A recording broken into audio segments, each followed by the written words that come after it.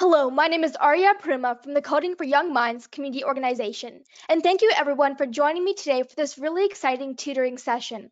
So today we're going to be covering polymorphism with the Java programming language, but more specifically, a aspect of object-oriented programming. So let's get started with this really exciting tutoring session.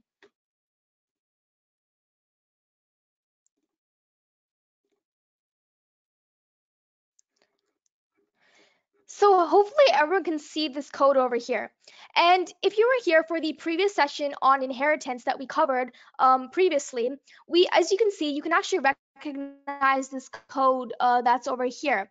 So we're just going to be actually building off of this and expanding off of what we made last time with inheritance, as what we're going to be learning today, polymorphism, is really an extension of this, and we're going to be building off of those concepts. So what we learned last time, just a quick recap, is just like objects, classes can be described by data and methods. And all objects share the value of static attributes. And we can also create a static method to actually access these static attributes. So that's just from our previous sessions on methods.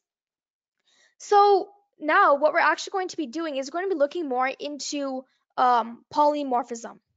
So essentially, when we talked about inheritance previously, we actually discussed the problem of how separate classes have almost the same attributes and methods, and we also got aware of the topic of inheritance. And we also use inheritance to find how dogs and cats can have common attributes and methods. So if we remember our animal class that we looked at last week for our programming session, we actually were able to use inheritance to find out how these dogs and cats can have common attributes. So now what we're going to do is we're actually going to expand on this and look at polymorphism. So as I mentioned before, in the last class, we worked on cats and dog classes, and cats had the method purr, while dogs had the method bark. But essentially, the purr and bark are basically the way that cats and dogs speak. So although they are different actions, so although it's purring and barking, they're both performing the same thing essentially, which is speaking. So we know that dogs bark and cats purr. So if there's another animal that we want to throw in there, for example, an owl, we would have to once again create a new method for a hoot or whatever sound that the owl makes. So if only there was a general method to encapsulate all of these animals' speaking actions, for example, a speak method, we could have just wrote owl.speak without knowing what the owl is actually trying to say. And by doing this, we can actually save a lot of time, and we don't have to actually go ahead and write the kind of speaking action that each animal performs every single time we want to add in an animal. And this is where polymorphism actually comes in. So the actual literal definition of polymorphism is basically means that it takes many forms. So I'll just write that down for everyone. So polymorphism so means one object takes many forms. And I'm just going to comment that out. So this is what polymorphism means. And essentially, in object-oriented programming, which is what we're actually looking at right now, when two classes have a method with the same name but different functionalities, this is where polymorphism will play in. And just to clarify this to everyone a bit more, we're actually going to be taking a look at a few examples of this, some real-life examples of how this would work. So let's go ahead and take a look at a quick example here. So let's say that I have a program that has class name of humans. So let's say humans, class humans. And inside class humans, we're going to put a humans dot walk method because an action that a human performs is walking. Similarly, let's put class dog in here.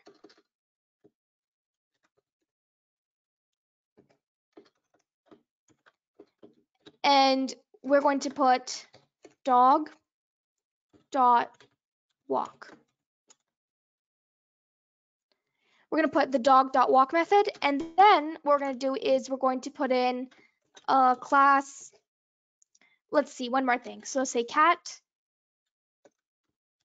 and then cat dot walk method over here.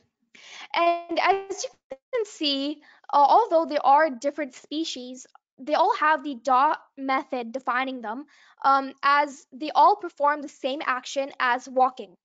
So they can all perform the walking action, so therefore we can all classify all of these objects with the walk method. So essentially, this is the same for many other examples as well, but this is just one key example of how polymorphism actually works. For different objects, we can make it take many forms by using that same walk method to kind of classify many different types of objects.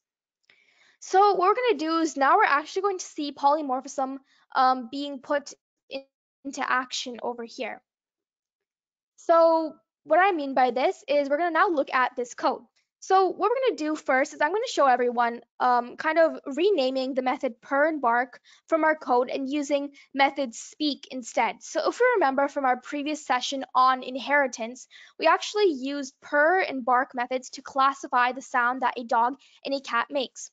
But now we're not going to use different methods to classify the sounds they make. We're actually going to rather use the same method to classify that sound. So we're going to just use the speak method because a bark and purr are both forms of speaking. So just simplify this and make our lives a bit easier, we're just going to use that dot speak method for both of the animals.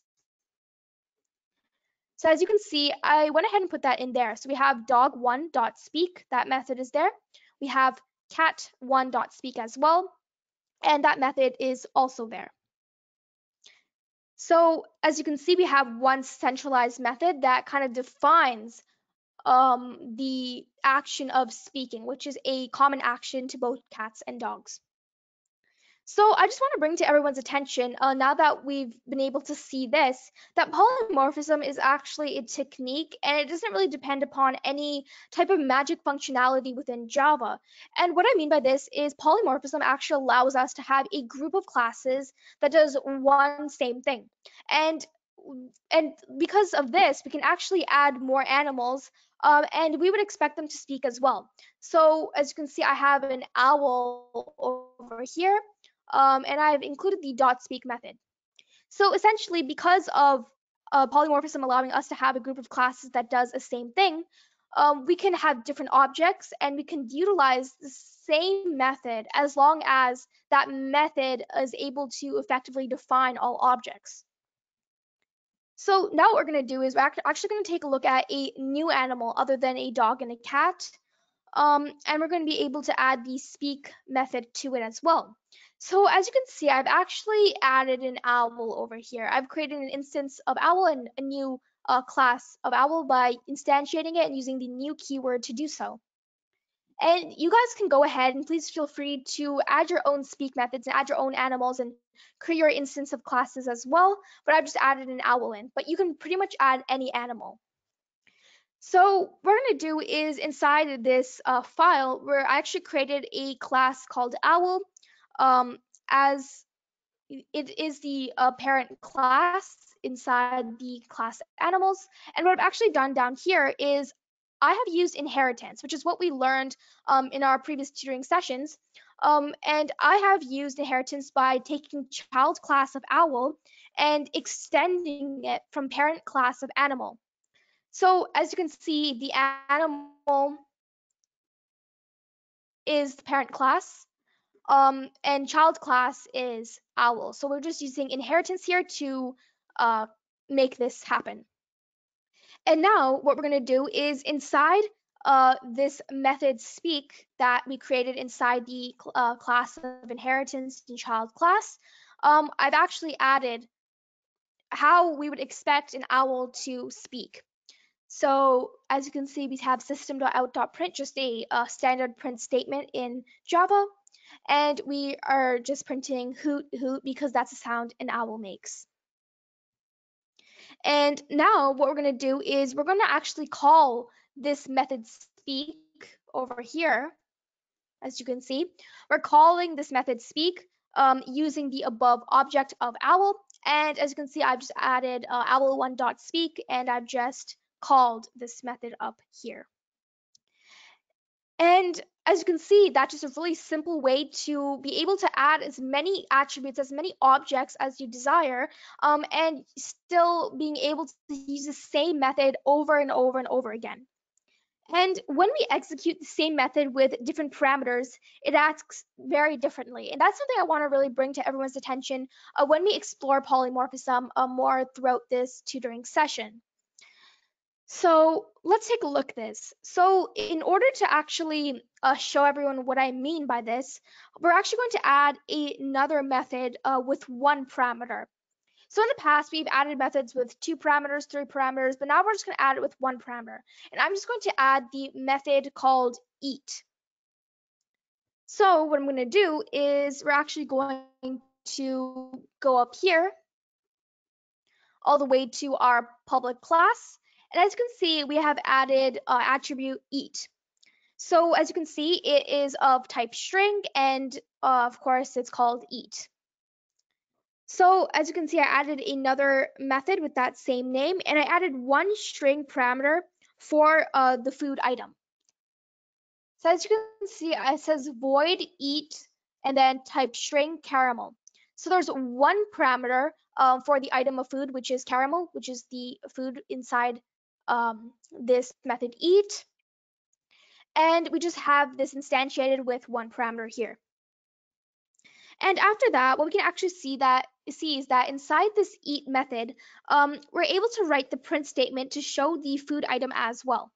So we can say system.out.print name, which is going to be the name of the animal, which we can get to later and see how we can use polymorphism to actually call upon many names. Although we have many objects, we can use this one variable name to call upon those many other instances of animals as well. And as you can see, it says is eating and then plus eat, just using concatenation here to concatenate and print that out.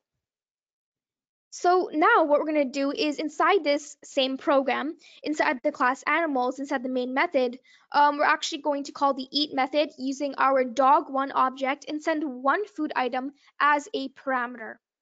So let's go down here. So you can see I have put that here as well. So we have dog1.eat and then in brackets caramel. So I actually used this method and I actually was able to send one food item as a parameter, and I sent caramel as a parameter. And as you can see, that's another really cool use of polymorphism. You're able to take and instantiate a method, and then you're able to call that same method again for many different instances of objects. And similarly, we're going to add another information method that saves values instead of printing them. So as you can see here, we actually printed caramel, but now we're just going to save the values instead. And to save the values, what we're going to do is inside our parent class of animal, we're actually going to be able to create another method with the same name, and we're going to call it info. So as you can see, we have void info over here, which I've created. And we're going to add 3 parameters for all these attributes. We have name, weight, and color. So we have input name, input weight, and input color. So these are attributes that we want the user to input. So now, as you can see, we're actually going to be able to use inside this file once again, we're going to use these attributes to set the attribute values to the one given in the method parameters. So as you can see, we have name equals input name, weight equals input weight, and color equals input color. And we actually set these attribute values to the ones that were given in the parameters that I defined over here in the info method. And now what we're going to do is we're actually going to be able to send the information of name, weight, and color all to the existing information method call. So the information method call is we have that over here. We have dog1.info. As you can see, we have it written twice. So we have dog1.info. So this is the information method call for dog. Similarly, you can definitely do this for owl and cat as well, but I've just written it for the dog object. And as you can see, I just sent the attributes and characteristics of name, weight, and color and set these values to this information method call. And we actually created this info method call in our previous lesson of inheritance. So you can definitely go and check back on that as well.